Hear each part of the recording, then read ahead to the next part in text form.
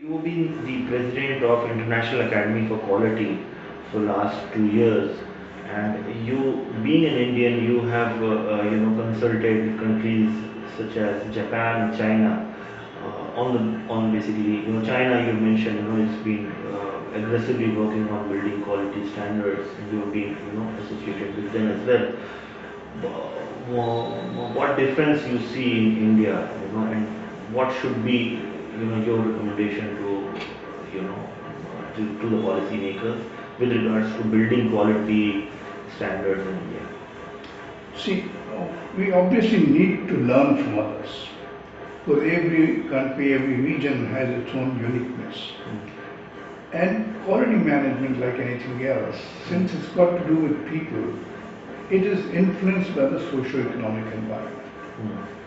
For example, in India, those sectors of economy which had highly competitive environment, like automotive sector, quality has improved substantially.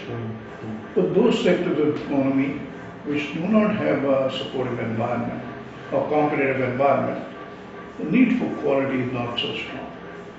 While some sectors where the competition came and the Indian companies did not improve quality, they've just disappeared, like white goods, consumer electronics, we just didn't see it. But in the automotive sector, we contribute, we focused, and we have improved substantially. So one is to create that. Second is to create an environment where quality flourishes. Quality, it's easy for people, organizations, entrepreneurs to get adequate inputs on quality. So that's where the national infrastructure is needed. They've focused on low cost, low quality products for many years. Now, as their cost of manufacturing is going up, their focus has moved to quality. So there is the National Committee on Quality chaired by the Prime Minister of China. Okay. And last year I was invited in September at the National Quality Month as a keynote speaker. And that function, it was a nationwide function. I was in Beijing, but every state had similar function. And there were 4 ministers of the government of China who were present. The Prime Minister of China was supposed to inaugurate. He couldn't make it for some reason. It was on 1st of September. So they had a special function on 15th September where the Prime Minister personally got involved. They wanted me to come again, but I couldn't go there because of certain commitments I had.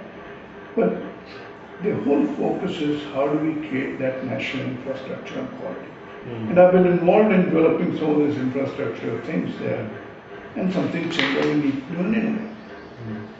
It's a very comprehensive approach to quality promotion.